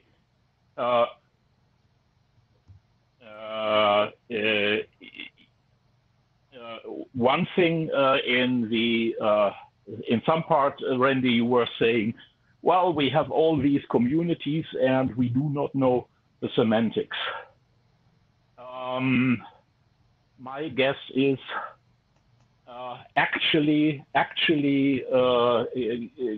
getting to a situation where we can have formal semantics documentation for everything that's floating around seems to be unrealistic, at least for a couple of years. The question of getting to a point where documentation becomes available, I think is something that is somewhat more realistic.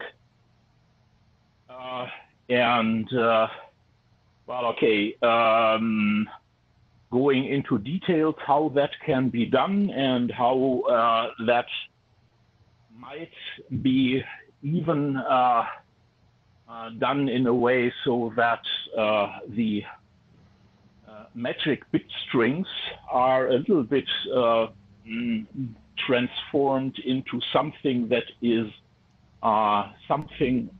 somewhat more readable, like we did with machine language in the 50s by introducing the concept of the assembler languages. I use those, Rudiger, don't remind me.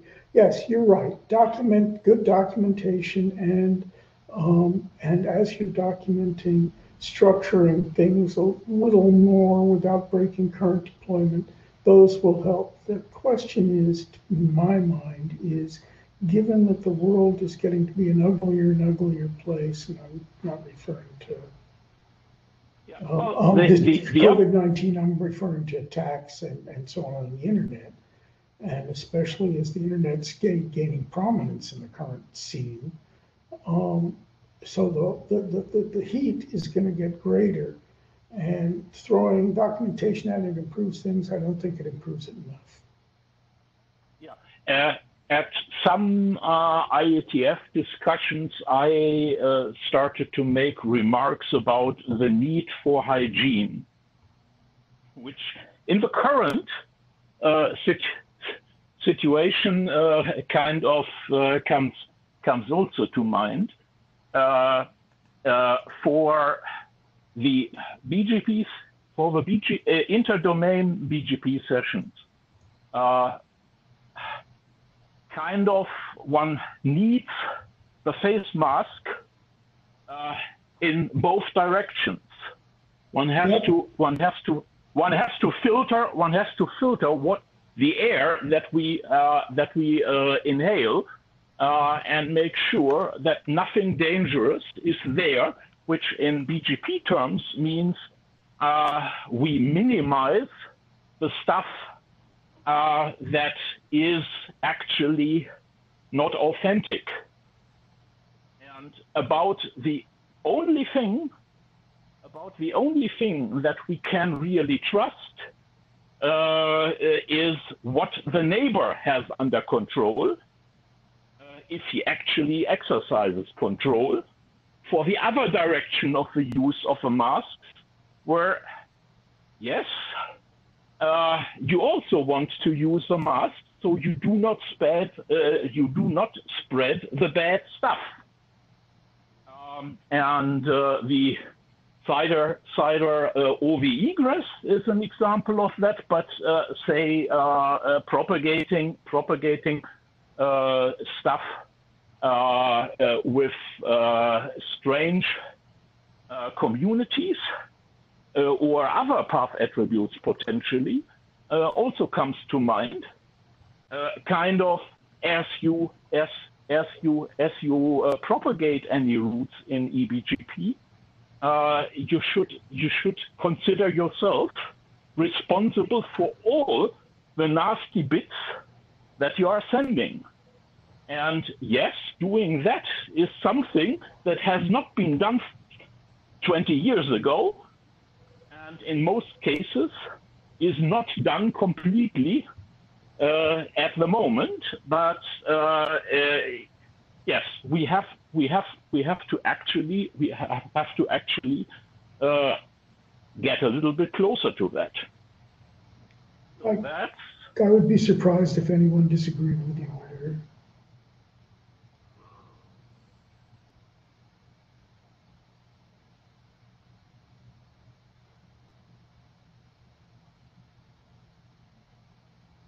Okay, let's. Okay, next person in the queue was Jeff. Jeff, please go ahead. This is Jeff. So I'm going to change what I was going to say and just simply build on what Rudiger's expressing. I think there's several other larger arguments here, but sticking to your presentation, what I think is needed in terms of hygiene, so I think that's the biggest actionable thing here, is a little discussion about how do we actually put together lists of stuff that are expected to be propagated versus not. This is partially relevant because several service providers are extremely strong about their scrubbing of communities and don't necessarily let things through that aren't theirs. They're effectively non-transitive by their policy design. Whereas your observations are a lot of people are very lazy about their policy design for various reasons. It's my belief as a vendor that's been working on a few implementations over the years that part of the problem is that our policy languages for communities are simply clunky enough that actually building good hygiene is difficult. I think it would be a useful exercise to define what good hygiene looks like, somewhat stronger than the current RFCs that are out there, and how this would manifest in a general policy mechanism. I agree. But I think just a little wider, there's good syntax and semantics for the operator to be able to exercise better hygiene. There is, don't put active semantics in communities. If it's going to be active, put it in a real attribute with a formal definition of how it propagates, how it's transitive, and how it's acted on, because eventually, someday, we're going to secure BGP even better than the current popularity of routing origin validation, in which case a real attribute will be signed. And you will know who originated, and you'll have attribution and authentication. Don't put active policy in communities. Don't create new vulnerabilities. Sorry to rant. I will give my terse follow-up to that. It's well understood that's your opinion. It's also well understood that the reason we keep having these things happen is because it's a useful mechanism that people like. And BGP is used for things other than internet service, which I know you also have strong opinions on. And that a lot of the times that this stuff manifests is usually in non-internet contexts.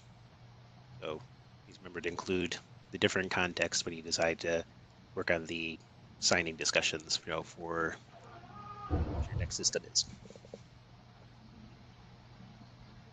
I think you overstate my opinions. Well, it's the IETF. Everybody overstates everybody else's opinions. I think the queue is empty. Oh, wait, go ahead. Comment to Jeff's question. I would think that actually attacking the documentation things, the documentation aspect, would provide a base for generating better filters. And yeah, I'm not completely sure and convinced that the traditional vendors' policy languages will offer easy ways to draw in information from a documentation base. I would expect that it is far more realistic to assume that based on documentation that you... We're losing you here.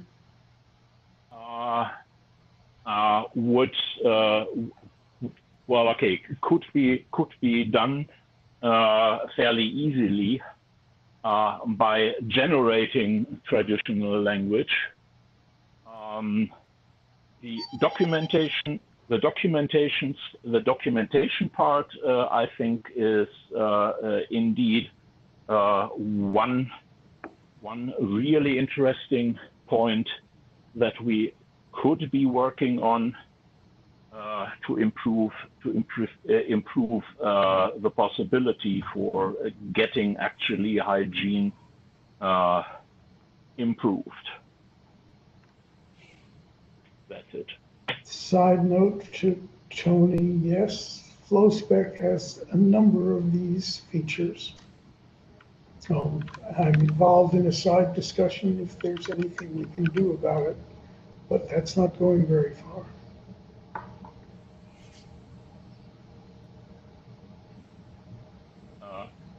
Randy, if you were answering me, I did not understand any. No. I said, yes, you're correct. Documentation. My only objection is I'm the one who ends up having to write too much of it.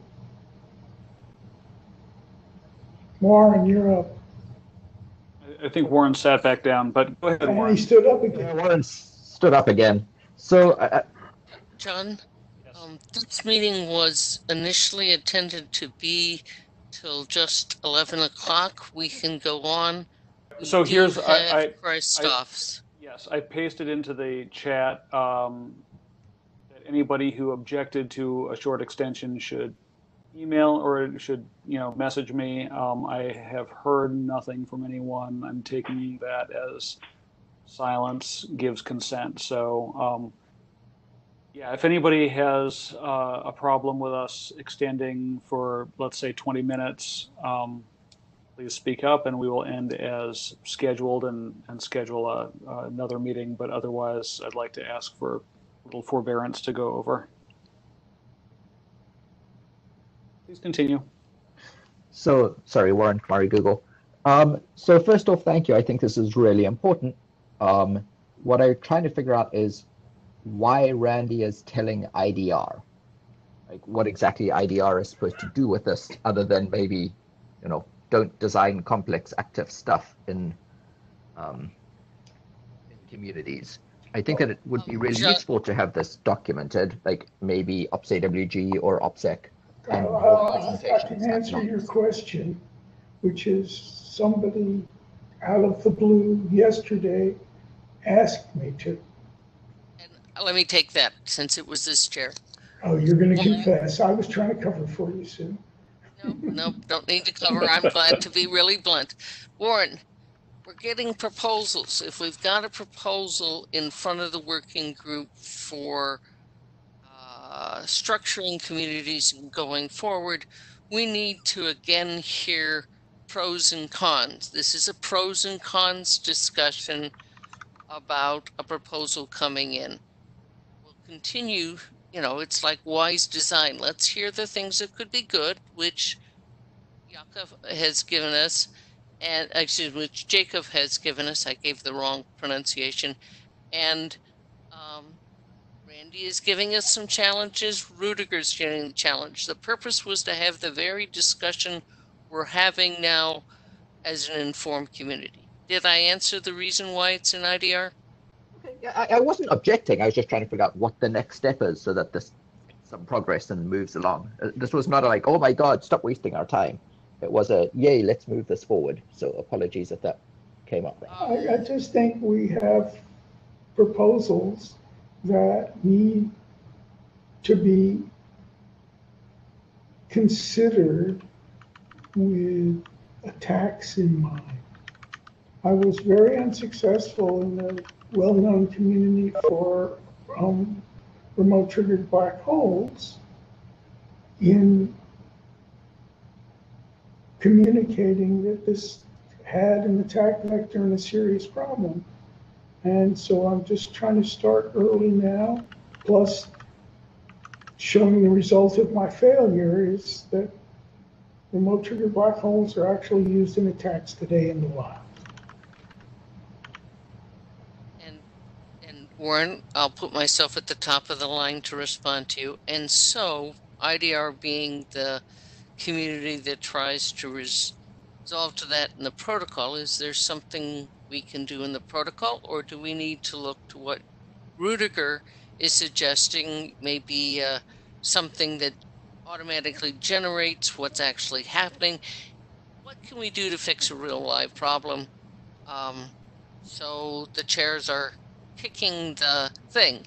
You know, there is a range of potential solutions. We could say, and I'm just talking like John out of 10 seconds thought, we could say, okay, communities is a true loss, and maybe what we really ought to do is have a path attribute if we've got all these problems that looks like large communities, smells like large communities, but has some sort of origin in it.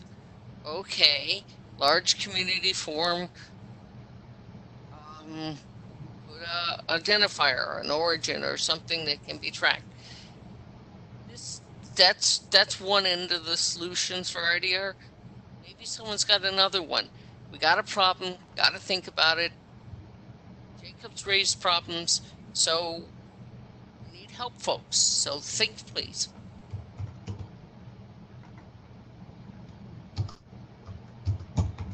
Okay, and on that very fine soapbox, I'm going to suggest we end this conversation so we can get on to the last one. Or it sounds like Rudiger maybe wanted the last word. Go ahead. Yeah, just looking at it, I was hearing Randy asking for cryptographically armed attributes.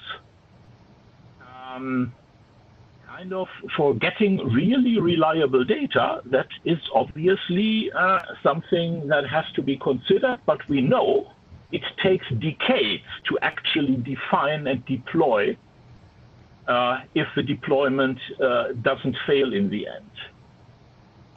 Looking into stuff that actually goes into that kind of direction probably is something we actually should be doing. On the other hand, doing things that have a chance for being deployed on a much shorter timeline probably goes into completely different topics, like documentation and what kind of filter specifications can be used. And I think we need to do actually both.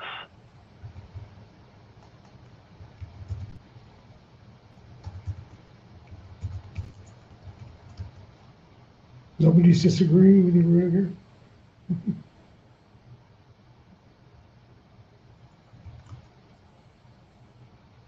On that fine soapbox, then I think we will end this talk. Thank you very much. That was obviously super useful. And thanks everybody for giving us a few extra minutes so that Christoph doesn't have to talk super fast. Thank you, Christoph, for waiting till the end. Please go ahead. Yeah, great. Doing it very, very brief because it's very short anyway. Presenting a draft which is more or less like a housekeeping draft only. It has its origin in Alvaro's review of the RFC 5575 bis, the flow spec draft. And Alvaro pointed, I'm not sure if I'm pronouncing that right, but Alvaro pointed out that the BGP extended community types that are used by BGP flow spec, but also by other technology, are documented as experimental use in the IANA registries.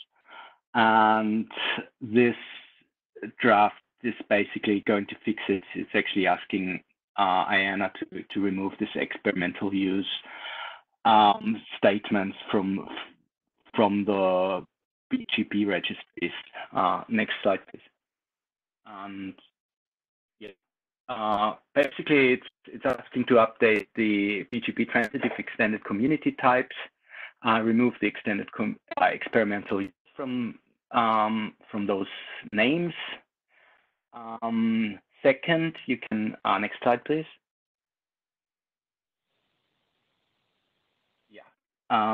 Second, it's renaming those 3 registries by removing experimental use from the titles. These are the subtype registries of the transitive extended community types, subtypes. And third, next slide, please. Changing the registration procedure of the extended community types hex 80 to hex 82 to remove them from the reserved for experimental use pool and put them into first come, first served pool. Well, basically that's it. So it was less than 2 minutes, wasn't it? This is my draft. Read it. It's just 5 pages. It's a little bit boring, and I request working group adoption. So, folks, this is thank you, Christoph. This is a cleanup draft. I sort of, Alvaro's work pointed us in this way. You will see adoption starting as soon as I get an IPR call done. Any questions on it? Concerns? Well, John, then we'll hand it back to you. Great. Well, I think all I have to do is say thanks, everybody. And thanks for hanging in here. Thanks for the useful conversation. And I really hope to see action on the list on some of these things that were so actively discussed in the meeting. As before, any feedback to the chairs about using a virtual meeting for this purpose would be helpful. We're still learning, but I suspect we'll be doing more of these. So thanks very much, everyone. Stay safe, and we'll see you later. Bye. Thanks for hosting. Thanks, everyone. Bye. Thank you. Bye.